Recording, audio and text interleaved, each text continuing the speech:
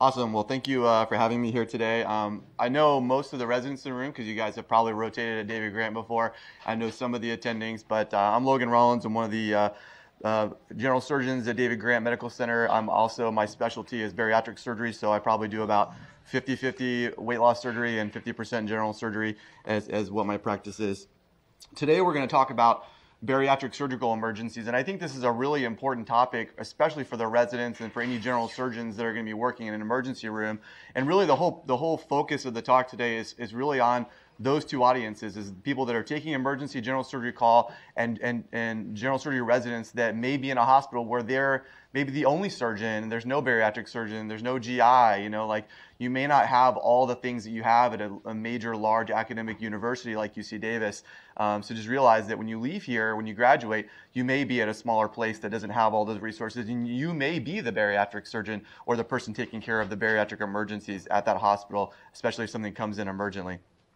The thing that's really important to realize is that these are really just GI tract operations. I think a lot of people get scared of these patients and they think that they're lepers and they're like, oh, once a bariatric surgeon's touched them, like I can never touch them again because they belong to the bariatric surgeon. But really, this is not brain surgery, okay? This is just GI tract surgery. And if you do colon operations and you do XLAPs for small bowel obstruction, and you do general surgery, you're doing essentially what the skills that you need in order to take care of emergency bariatric surgery patients, okay?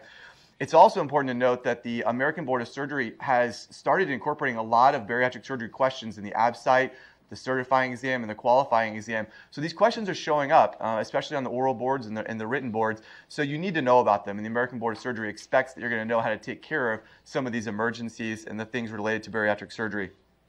And right now, there's about 200,000 bariatric operations being done every year in the U.S. So as you can imagine, as the years pile on, there's going to be millions of these patients that are going to be out in the U.S. that are going to show up at some emergency room at some point in time with potentially a complication that you're going to have to deal with.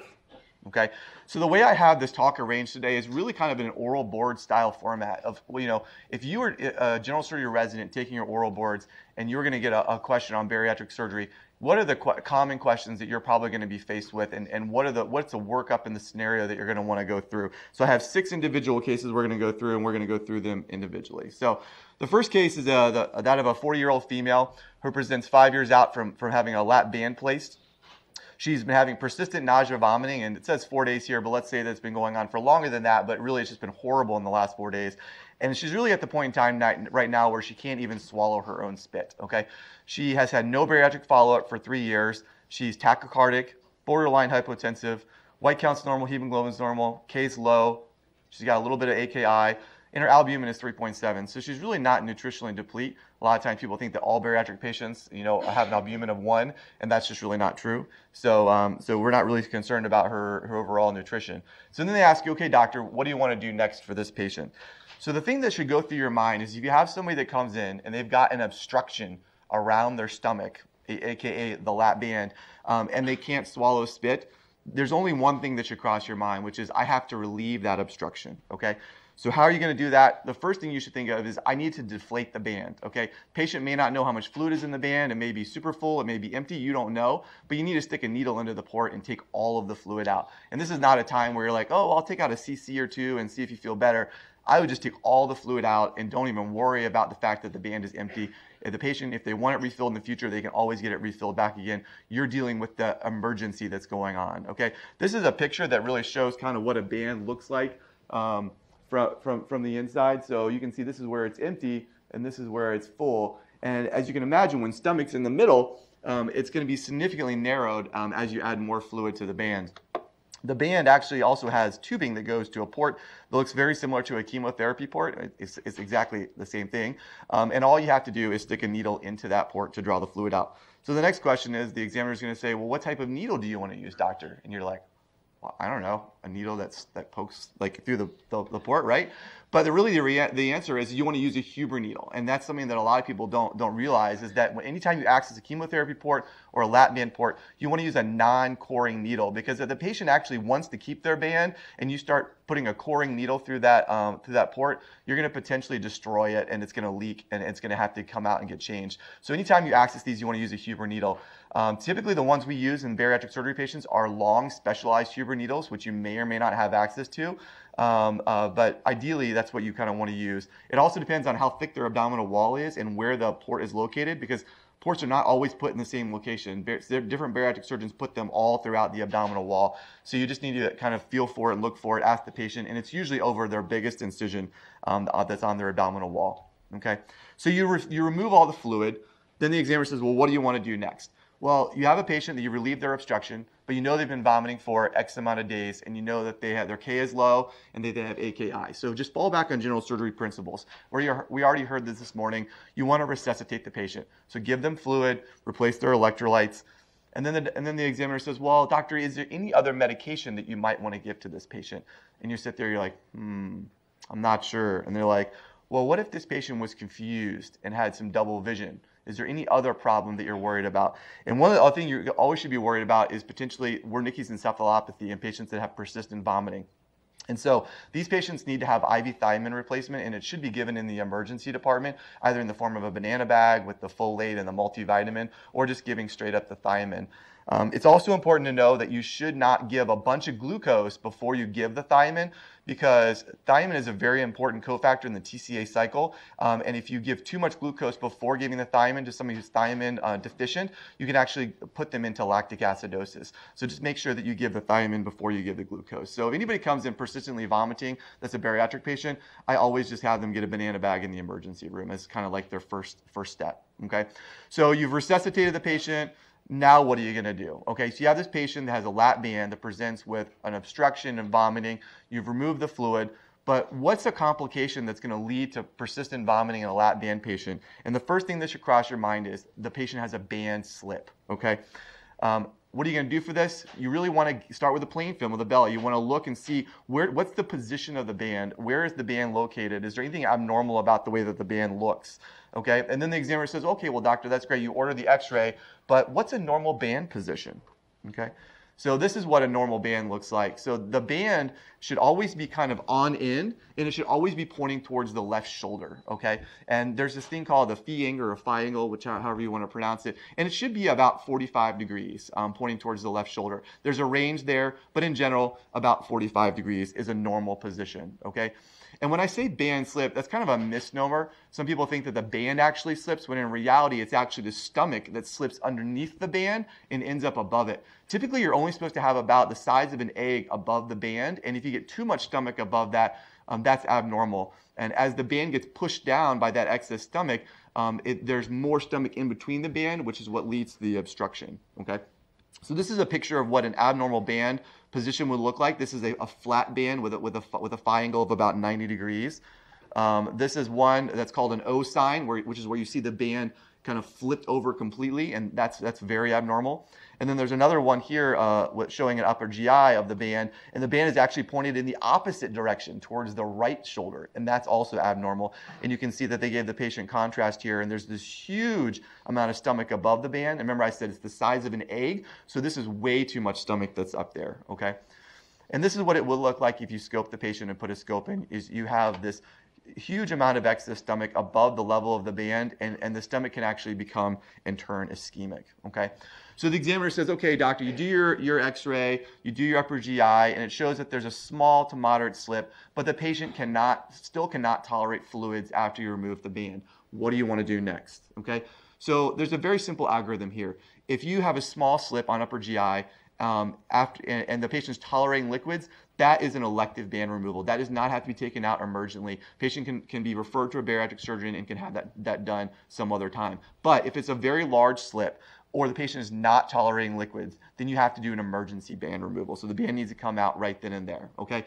This is not rocket science again. So when you remove the band, you're just basically just taking this thing out of the abdominal cavity. These should all and can all be done laparoscopic. It's not a very difficult operation. So you put in a couple of ports. You can see here I'm actually using a liver retractor, a camera, and three ports, 2 operation and 1 assistant. When I do this now, I usually just do 3 ports, just 1 camera and two instrument ports for the operating surgeon. You get in there, you kind of just lift the liver up with your left hand, and you can identify the band.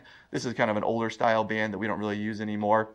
And there's always a bunch of kind of like adhesions around the band capsule and the buckle that you kind of have to take down. You can see I'm using an ultrasonic device here, but typically when I do this now, I just use monopolar cautery, just kind of lice some of those until you can get the buckle where you can unbuckle it. And really it's just like any other buckle, you just ratchet it in different directions and it pops open. If you can't unratchet it, you can always cut the band. It's coming out anyway, so who cares if it goes in the trash can in 2 pieces. So you can cut it if you can't get it unratcheted. And then once you have it unbuckled, you have to kind of pull it out. And a lot of times these things can get very stuck behind the stomach. So it actually takes a lot more force than you think. You really got to kind of yank on it. And if you feel like you're pulling too much, it's probably the right amount. Okay. So you got to yank it out. You got to cut it from the abdominal wall and pull it out. And I usually pull it out through one of the 12 port sites that I put in, and just kind of pull it with the trocar, and the whole thing just kind of slides out. Okay. Also, don't forget to cut down and remove the port, the adjustment port as well. Just cut down on the abdominal wall and take that out, and that's really not hard. That's just kind of sutured in with a couple of sutures, just like any type of chemotherapy port. Okay. So the band is removed. The stomach still appears ischemic and does not pink up. Okay, doctor, what do you want to do now? And you're like, crap.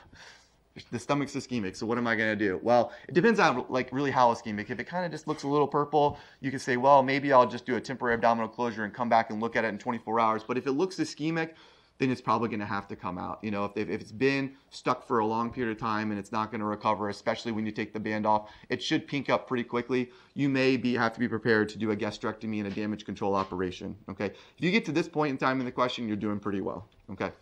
So let's go back a little bit and let's say that the same lat band patient presented, but instead of having vomiting, they present with a port site infection, okay? What is really the first thing that should go through your mind when a lat band patient presents with a port site infection? And that should be that that's a band erosion until proven otherwise. So how are you going to diagnose this? You need to do an EGD. Okay, so you need to stick a scope in there and take a look. And when you look inside there in your retroflex, you should see the band actually inside the stomach, which is not normal. I did see a GI doctor one time, send a report to one of the surgeons I was working with when I was a resident that said, did an EGD, looked inside the stomach, saw the band, it looked great, refer back to the bariatric surgeon. So this is obviously not normal. This should not be in the stomach. And so if the band is eroded, it has to come out. But you need to be able to have the skills to perform a simple EGD and stick a scope down and take a look and see, because again, you may not have GI where you are, okay? So we're gonna move on to case number 2, okay?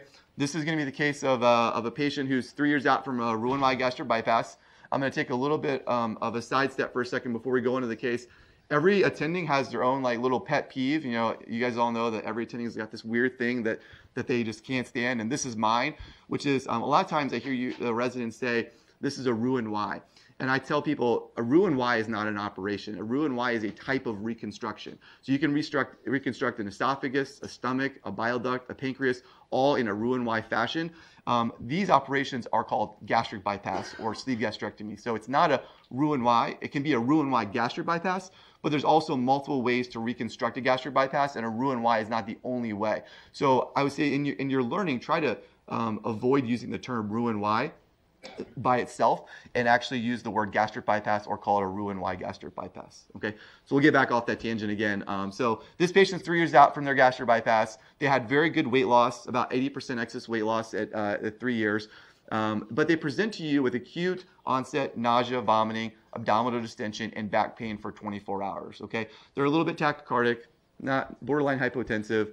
Their white count's a little bit up, borderline. Hemoglobin's normal, but AST, ALT, lipase, and lactate are all elevated, okay? So anytime you have a gastric bypass patient that presents to you with nausea and vomiting, they kind of just came out of the middle of nowhere, just all of a sudden, there's only really one thing that should be going through your mind that you absolutely have to rule out, and that's an internal hernia bowel obstruction, okay? This is a surgical emergency and needs to be operated on as soon as possible. So how are you going to diagnose this? You absolutely need to get a CT scan. Any gastric bypass patient that presents to the ER with abdominal pain needs to get a CT scan. They should never leave the ER without a CAT scan, okay?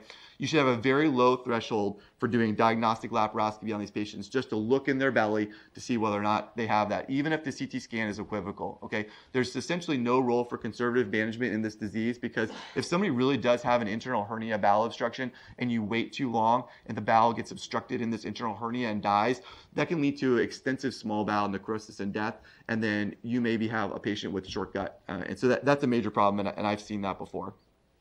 So one of the questions that the examiner may then ask you is, well, what are the potential mesenteric defects with a gastric bypass? And so that is something that you definitely need to know. And it kind of depends on how the gastric bypass is done. So it can be done in two different ways. Anticolic is probably the most common way that it's done, which is where the rulum is actually brought on top of the colon. And in that situation, there's only two mesenteric defects. There's the defect where the JJ is, where you reconstruct the bowel, and we always close that during surgery. And then there's what's called the Peterson's hernia defect, which is posterior to the rulum. So when you divide the bowel, you've created an opening there, and when you flop that rulum up there, there's going to be a defect behind that. Not everybody who does an anticolic gastric bypass closes the Peterson's defect, because it usually ends up being a very large defect. So that's always something to be concerned about. Some people close it, some people don't. I think that the way that I do it, and I think Dr. Ali does it this way as well, is we both, I think, do retrocolic. And so that actually creates a third mesenteric defect, where it actually, the rulum goes through the transverse colon mesentery. The reason why I do that is because it's the most direct route for the rulum to get up to the pouch. It doesn't go over top of the stomach and the colon. And so that's my preferred route, just because it's a shorter pathway to get back there, okay? But when you do that, that creates a third mesenteric defect called a transverse mesocolic defect, which also needs to be closed and is another potential space for where you could get internal hernia bowel obstruction, okay? So the examiner says, okay, well, what are maybe two CAT scan findings that would show you that, or indicate to you that there might be an internal hernia bowel obstruction? And the first thing that you should think about it is that these patients do not present like normal patients who have bowel obstructions. And when any gastric bypass patient should never have fluid in their gastric remnant or their stomach that is not seeing fluid anymore. If you see any significant amount of fluid in the gastric remnant, that patient needs to be in the operating room, because that is a bowel obstruction, internal hernia bowel obstruction until proven otherwise. So gastric remnant distension is one big thing. And then you could potentially see a swirl sign twisting in the mesentery from the small bowel being stuck into the internal hernia defect. Now, you may not always see the swirl sign, so even if the swirl sign's not there, you still should probably take the patient back to the OR and look. So what about when you do the operation? What are some pearls for doing it? When you get in there, you can do most of these operations laparoscopically. Most of the bowel is not dilated, so it's not like the whole bowel is dilated and you're not going to be able to get a port in. You can usually get a port in and start taking a look, but usually it's hard to kind of see where the anatomy goes. There's things that are really twisted, especially if there is an internal hernia bowel obstruction. So typically what I do is I always start at the cecum, okay, and then run backwards. And that bowel is usually decompressed and very easy to handle. And then as you start to run the bowel backwards, a lot of times you'll actually reduce the internal hernia, okay? So you find an internal hernia, you reduce it, and you have this hole. How are you going to repair the defect? You always want to make sure that you use non-absorbable suture. And this is a mistake I see some people make sometimes, is that they want to use like Vicryl or PDS to close this. And that's going to absorb, and then your hole's going to come back again. So you want to use something that's non-absorbable. I typically use Ethibond. That's my preferred type of suture to use this. You can do it in an interrupted or a running fashion. But I think the big thing is always need to tie knots. Some people get all excited about using lapper ties and barb suture and all that stuff, but really I think a lot of that stuff comes undone, and you really need to tie knots on either end when you're fixing these. So just like when you guys do FLS, you guys need to know how to tie a knot laparoscopically, okay? Some other pearls about these cases, like I said, they can and usually should be done laparoscopic, but with that said, I've converted on some of these patients where I just can't figure out the anatomy and there's so much small bowel dilation, but that's usually the exception rather than the norm. You got to rule out other causes of obstruction, such as adhesive, and then always be careful with NG tubes on these patients. It's rarely necessary that you ever need to place an NG tube in these patients. It's not like a normal bowel obstruction. And you also have to realize that the small bowel is connected to this very small gastric pouch that's very proximal. And if it's dilated from vomiting and from fluid backing up, it's going to be very easy to perforate with an NG tube. So if any NG tubes are ever placed, they really need to be done under fluoro, under direct guidance. And you don't need to place these blindly, because you can put a hole into the small bowel by doing that, okay? Then the examiner may say, well, doctor, are there other causes of gastric bypass obstruction besides internal hernia? And at this point in time, they're just asking you kind of about your knowledge about gastric bypass obstruction. So there's a lot of other places where people could develop obstructions. You could develop a narrowing at the gastrojejunal anastomosis, and that's usually related to how the anastomosis was done. Typically, if you use a 21 EEA circular stapler, that is a much higher rate of stricture or at that anastomosis. You could also have a narrowing in the transverse mesocolic defect that you created. So if you close that space too tight, I've actually seen a patient obstruct from that in the past. You always need to be worried about the JJ anastomosis. They could have a stricture there. They could have a Bezoar there. I had one guy that ate a whole bunch of nuts one time but didn't chew them very well, presented with a bowel obstruction, did a CAT scan, and like all these nuts were just kind of stuck at the JJ. And we just kind of gave him some gastrografin and watched him, and it cleared out. But that can happen, okay? You can develop a hematoma at the JJ, but that's usually an early thing after gastric bypass, not a late finding. You can develop an intussusception. So the JJ is a known reason for why the distal small bowel could actually intussuscept into the JJ and cause a bowel obstruction. And you always need to be thinking about and worried about what's called a Ruin O, which is not a really common complication of gastric bypass. It's basically where the surgeon hooked the bowel up together wrong. So instead of hooking the roux limb up to the gastric pouch, they hooked the biliopancreatic limb, and then they hooked the roux limb up downstream. These patients are not completely obstructed because they have a drainage route for their bowel, but they do present with similar symptoms to obstruction with nausea and vomiting and bile reflux and abdominal pain. So you always need to be thinking about that in the back of your mind is, was the bowel hooked up incorrectly by the surgeon? And I certainly have heard and seen of those cases before, okay? The next case we're going to look at is another gastric bypass patient who now presents with epigastric pain that's worse with eating, but may not necessarily be related to vomiting. This patient has severe acute worsening in the last 24 hours, is mildly tachycardic, not really hypotensive, white counts up a little bit, but hemoglobin is normal. So what's your main concern? So besides internal hernia obstruction, the other major long-term complication of gastric bypass you always need to have in your mind is going to be marginal ulcer, okay? And that's where you're going to get an ulcer at the connection of the pouch to the small bowel. So then the examiner asks you, well, what 2 questions you want to ask the patient about things that they've been doing at home or something in their history while you're taking their history. And the big thing is you always want to ask about nicotine and NSAIDs. And that's just one thing that, like, when I talk to ER docs on the phone, they like never ask these patients. And it just shocks me that this is not part of what they know in their workup with the patients. But primary care doctors don't know it either. A lot of primary care doctors say, oh, you had a gastric bypass, but now you've got joint pain, and you need to be on NSAIDs, and they throw them on 800 ibuprofen, 6 times a day, and they present with an ulcer, and then they wonder why. So it's really important on us to help educate the primary care doctors and say, okay, these patients cannot have NSAIDs because they're a prime culprit for causing ulcers, and they can't smoke. Because if you smoke, that's a big reason why you could develop an ulcer there, okay? So what's the next step? Okay, you have a patient that has a suspected marginal ulcer. They have severe worsening with tachycardia and leukocytosis. Not only are you worried that they have an ulcer, but you're worried that the ulcer has perforated, okay? So you always want to obtain a CT scan to rule out marginal ulcer perforation. Okay, so let's say you do the CAT scan and it shows that there's no perforation. What's the next step? Well, you want to prove that they have a marginal ulcer. So you should do an EGD to confirm the diagnosis, okay? Well, let's say that there's a microperforation. There's a couple of small bubbles of air by the anastomosis, but no free perforation that's seen, no leakage of contrast. What are you going to do at that point in time? Well, your concern is that you don't want to make that worse. So I would typically delay an EGD in this patient, not do it acutely. I would just admit them, observe them, put them on antibiotics, but then I would follow the CAT scan up with an upper GI just to really confirm that they don't have a leak, because sometimes the CAT scan can miss leaks with the limited amount of contrast that these patients get. So you really should follow that up with a dynamic study such as an upper GI to truly rule out that they don't have a leak, okay? And then what if they have free peritonitis or free perforation and peritonitis?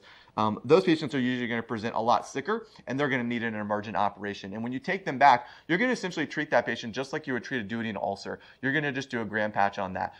Avoid the temptation to close the hole, because anytime you try to close this hole, you're just going to make it worse. So you just want to temporize the patient, get them better, and then if they still have problems long term, they can be operated on by a bariatric surgeon or a general surgeon that feels comfortable with resecting that and redoing it or doing some other operation. But emergently, if the patient has free perforation, you're just going to treat them with a gram patch.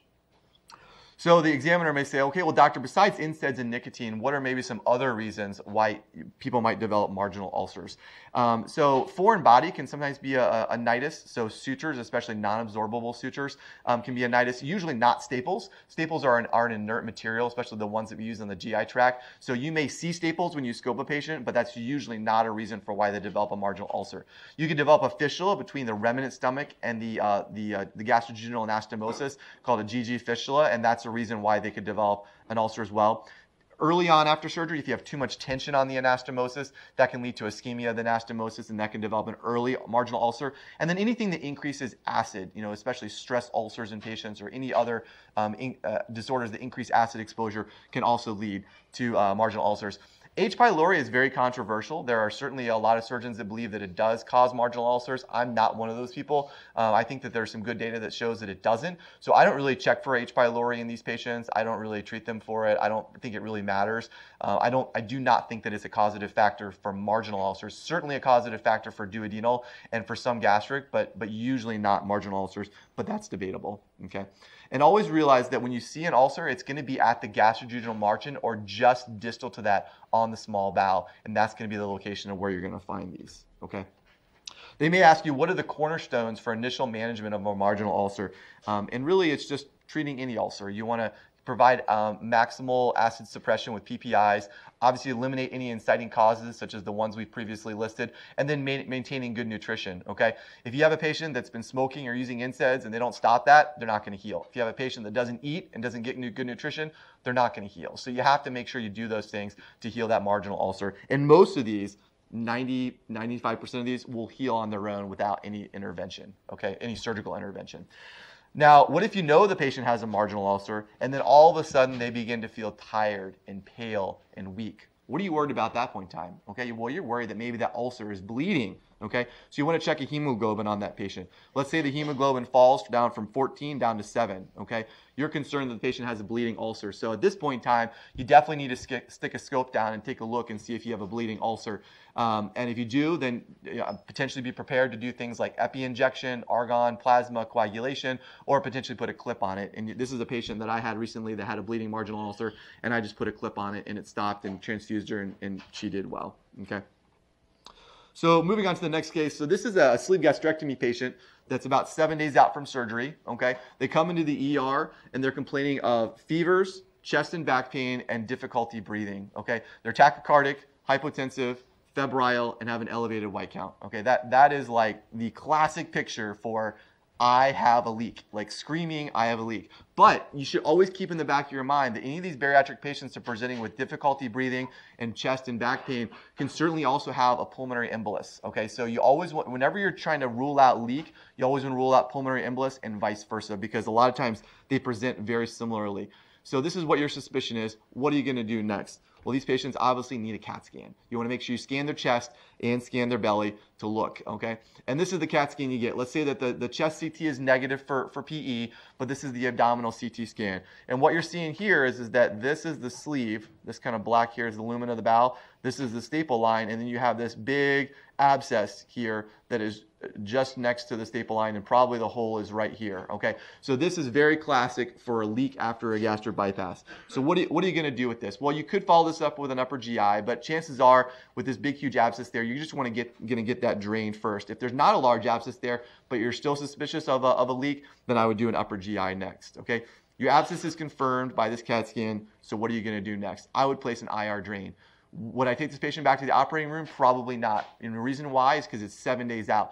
If you discover a leak on post-op day number 1, I would probably take them back to the operating room because there's not a lot of adhesions that have formed. But 7 days out from surgery, there's going to be such a huge inflammatory response in the belly that getting in there, you're probably going to make things worse. And usually you have a walled-off abscess by 7 days that you can just do IR percutaneous drain of this abscess. And that's what we did in this case. And then we followed that up with an upper GI, and you can see that the staple line is kind of like right here, and that this is contrast outside of the stomach, and that it is being drained by the drain.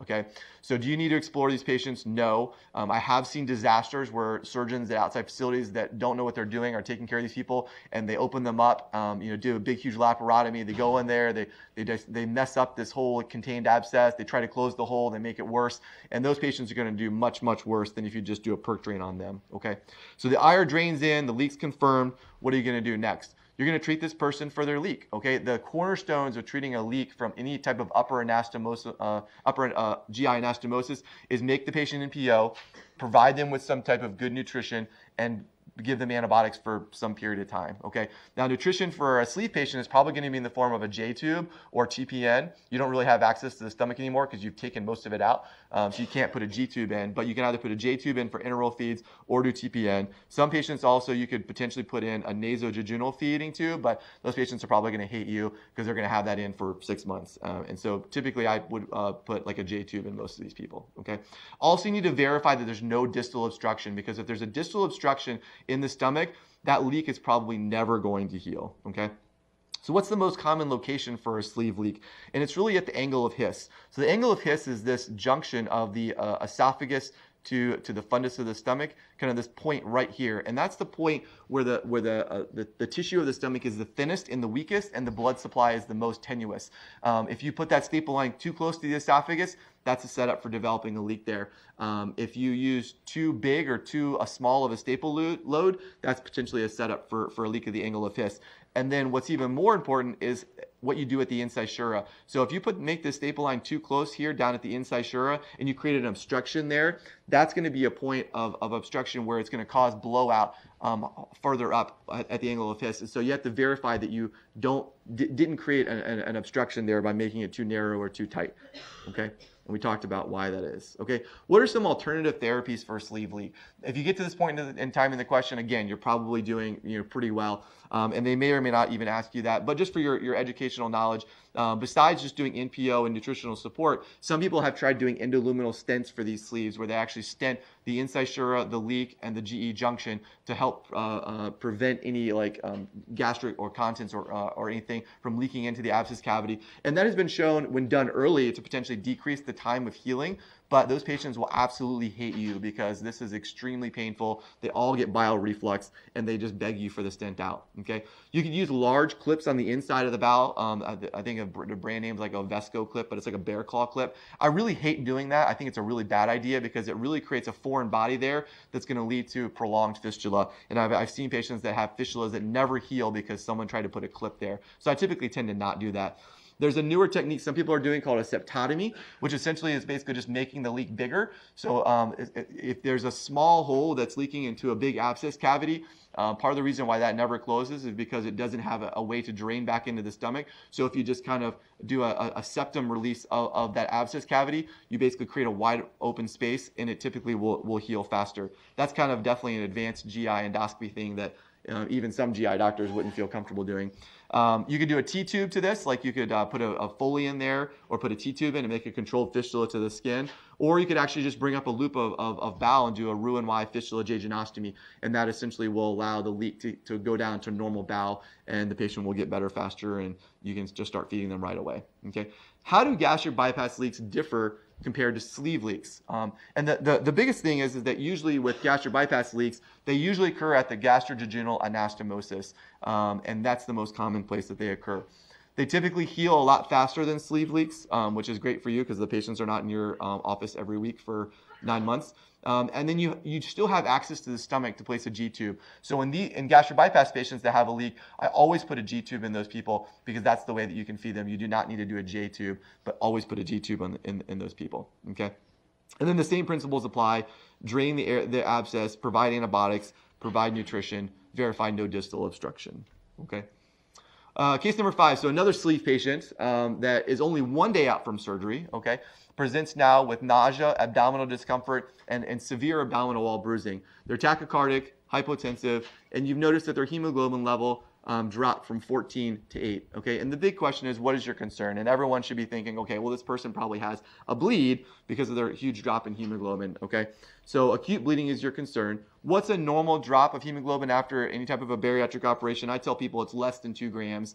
If you have somewhere in that range, it's probably okay. But if it's more than that, you should be concerned about oozing or bleeding in these patients. What's your transfusion trigger? Really no different than any other surgical patient that you're taking care of. Typically I transfuse people if their hemoglobin is less than 7 and they're symptomatic, or if they have a heart history if they're less than 10. Okay, so you transfuse this person. What are you going to do next? You're going to obtain a CAT scan. You want to figure out whether or not they actually have a hematoma and where that hematoma might be. Okay, so here's a CAT scan of what you might see. And here you can see that there's a large amount of blood here. This is actually not a horrible CAT scan, but the concerning part about this CAT scan is that the blood is near the staple line. And it kind of depends on where the blood is. If there's a lot of blood near the staple line, that's very concerning. And the reason for that is because if the blood gets infected, and blood is a great culture medium, and you have this infected hematoma sitting by your staple line, that's a huge setup for developing a leak after a sleeve gastrectomy. So if the hematoma is large and sitting by the staple line, I will typically take them back to suck all that hematoma out. But if the hematoma is somewhere else that's not really on the staple line, I typically will watch it. And I actually just had one of these last week, and the hematoma was right around the spleen, but it wasn't near the staple line, so we just watched it. But have a very low threshold for considering taking these people back and sucking out the hematoma, especially if it's near the staple line. Okay. Will you find the bleeding vessel when you go back? Probably not. Okay. These things are usually small. They're usually, in my opinion, they come from the greater curve vessels that you take down with your energy device. Some people think that they come from the staple line, and some of them probably do. But really, in reality, most of these come from the greater curve vessels that you divide. It's usually not from the staple line. Okay. This is the last case. So you got a gastric bypass patient that's 1 year out from surgery. They present to you with right upper quadrant pain for 2 days. That's worsening. They have no vomiting, but they have abdominal distension. So no vomiting, abdominal distension, or epigastric pain. Their white count's up a little bit, borderline, afebrile, and then all of their LFTs are elevated. What are you worried about in this patient? Well, your first question should be to them is, do you still have a gallbladder? And if they do have a gallbladder, that's probably going to be the prime culprit given the LFTs that you're worried about here, okay? So you're worried that they have some gallstones that have formed, which is fairly common in gastric bypass patients that lose a lot of weight, as they can develop gallstones. And then if they become symptomatic, that's obviously a concern. So what tests are you going to do? Fall back on general surgery principles. You're going to treat them just like any other patient. You're going to do your right upper quadrant ultrasound. If you're concerned, you might even get an MRCP to see if there's stones in the duct. And let's say the MRCP is a positive for choledochylothiasis and the liver enzymes are not resolving. What's the next step? Typically in a general surgery patient, you're going to do an ERCP. But the question in your mind is, how am I going to do that in this gastric bypass patient? Because I don't have access to the remnant stomach anymore because you've divided it, you know? And typically the roux limbs are so long that, especially the way that I make them, is that you're not going to be able to do a scope where you get all the way around the JJ and come up from the back side. It's too long. And so you're going to have some other way to access that remnant stomach if you want GI to do an ERCP. So how are you going to do that? You actually have to take the patient to the operating room, and you actually have to access the stomach laparoscopically. So you would do it just like you're doing a laparoscopic G-tube, where you put a couple sutures in the stomach, you stam it up to the abdominal wall, put a hole in it, put a port directly in to the stomach through the abdominal wall. Then the GI doctor has access to the stomach, and then they can do their on-table ERCP. They're going to hate you, though, because they don't like doing supine ERCPs. But if you have a really good GI doc, they will still do a supine ERCP in the OR while you're there.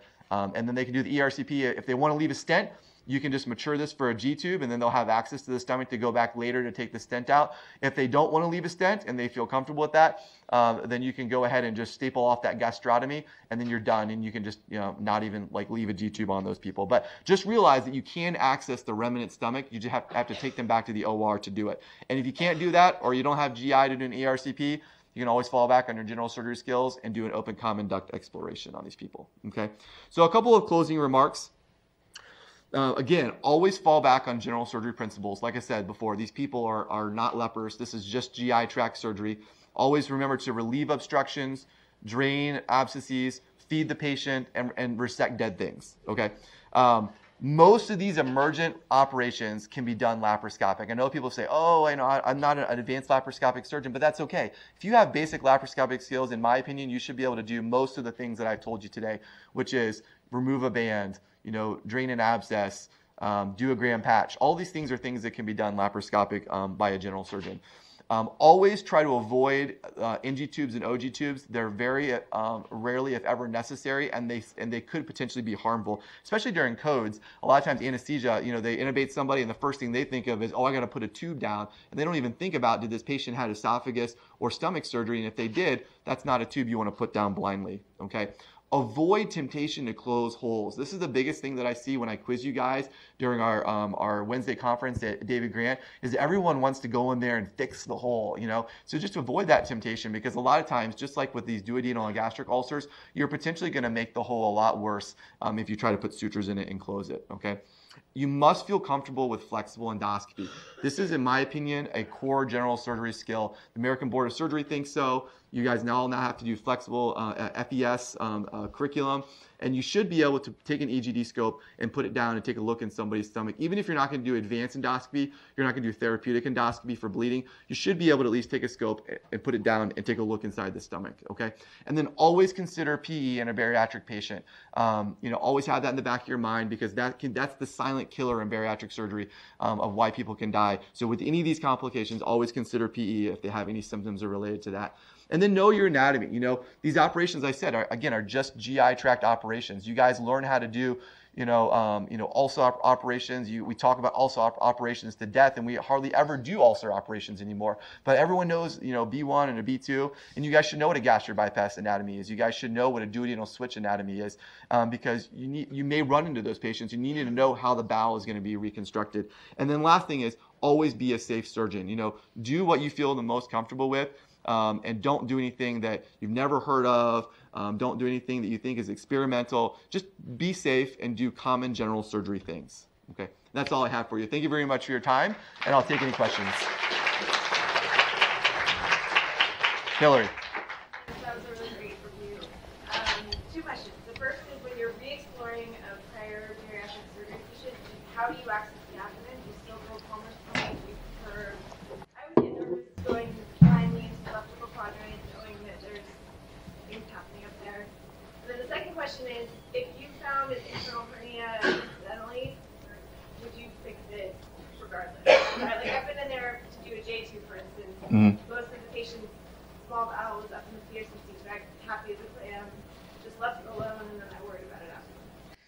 So to answer your first question, how do you get access to the abdomen? And so my preferred technique for any of these operations, whether it's a regular bariatric operation or a reoperation, is that I haven't done a Hassan cut down in like 8 years. I mean, I do all direct optical entry, varies needle pre-insufflation. I actually, for those of you that have seen me operate, I actually use a tracheostomy hook. So I make an incision on the skin and kind of like go down to the fascia, grab the fascia with a trach hook and pull up on it. And then you can actually stick a Varies needle and you have something to push against to pre-insufflate the belly. Once you got the belly pre-insufflated, you can do direct optical injury, and you've got this cushion of air inside there. A lot of times, if these people are still fat and they have a really thick abdominal wall, doing a sod cut down is going to be a total pain in the butt. So really doing a Varies pre-insufflation, in my opinion, is probably the preferred way to go. I don't really care where you do it, whether you go left upper quadrant or you do it somewhere around the umbilicus on the abdominal wall. I've done both and will do both, and neither one really matters to me how I get in.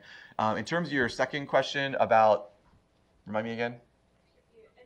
Oh, incidentally find it. So that's a great question. It's probably controversial. I think if you ask 10 bariatric surgeons, you probably get at least 3 to 4 different answers, even though there's probably only 2 choices, which is fix it or don't fix it. And so if it's a very large Peterson's hernia defect and the patient was not symptomatic, would they become symptomatic in the future? Maybe, maybe not. And it's just like, saying, hey, if you have a big hole somewhere, are you going to be better off closing it or just leaving it open? It would go either. I personally, if I was in there, I probably would not fix it. But I think that you would see other people that would say, oh no, if I found an internal hernia, I would definitely fix it. JJ defects, absolutely I would fix. But Peterson's defect on any colic gastric bypass, I might not fix if it's huge. If it's a retrocolic one, because it's a much smaller defect, I would probably fix that. Yes, sir. So back to case 1, what do you do if you see the gastric band inside the stomach? That's a great question. So you need to remove the band, and then the question is, do you do it endoscopic or do you do it laparoscopic? If you have a really good GI endoscopist that can help you or you feel comfortable with that, there are ways to cut the band from inside the stomach and to grab it and pull it out. That's very challenging, and I consider myself to be a very good endoscopist, and I probably wouldn't even try that. I would probably just take the patient to the OR and remove the band laparoscopically. Just realize that there's going to be a hole there, and you're probably going to have to kind of close something over top of that and then put some momentum up there so that it doesn't potentially leak, and then I would leave a drain in that situation. But I would do it laparoscopic. There's also people that have reported actually doing it combined laparoscopic, but through the stomach. So they would actually make a gastrotomy, and then they would remove the band from inside the stomach, so they don't actually have to take down any of the capsule that's on top of the band. And sometimes then you wouldn't have to actually close any holes that are external. You would just have to close the gastrotomy that you created. So, yes, sir. As an acute care surgeon, one of our nemesis is the bariatric patient who presents now with biliary disease. You mentioned in the case 6 that these people are prone, especially big weight loss, to biliary disease. Correct. Is the incidence so low that it doesn't warrant a cholecystectomy during the initial gastric procedure? Yes. So it used to be in the old days, we used to always take these people's gallbladders out. 10, 20 years ago, that was like a normal part of these, duodenal switch, malabsorptive operations, gastric bypass. But now we almost never take people's gallbladders out. And the reason is because the incidence of symptomatic cholelithiasis in these patients is probably on the order of 5% or less. So it's pretty low. And actually in the last 6 years that I've been here, I've probably only taken out 2 gallbladders on post-bariatric patients. And so it's fairly uncommon to see this. Plus, now with the advent of us doing more sleeve gastrectomies on people, you still have access to the biliary tree. So certainly not in a sleeve gastrectomy patient. And a gastric bypass patient, even in them, I still don't push very hard unless they have symptoms. And if they do, I will ultrasound them pre-op. If they have symptoms and they have stones, I will take their gallbladder out at the same time. But that's a pretty rare occurrence.